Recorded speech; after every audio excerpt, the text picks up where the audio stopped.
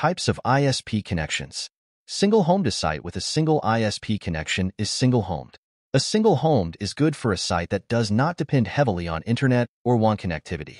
You can advertise the site route or static routes and receive a default route from the internet service provider. A dual HomedDual site has two connections to the same ISP, either from one router or two routers. One link might be primary and the other is backup, or the site might be load balancing over both the connections. We can use static or dynamic routing.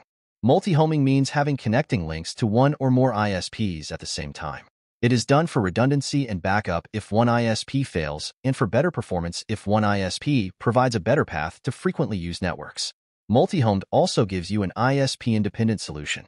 BGP is typically used with multi-home connections. Dual multi-homed means having two connections with multiple ISPs. Dual multi-homed gives you the most redundancy.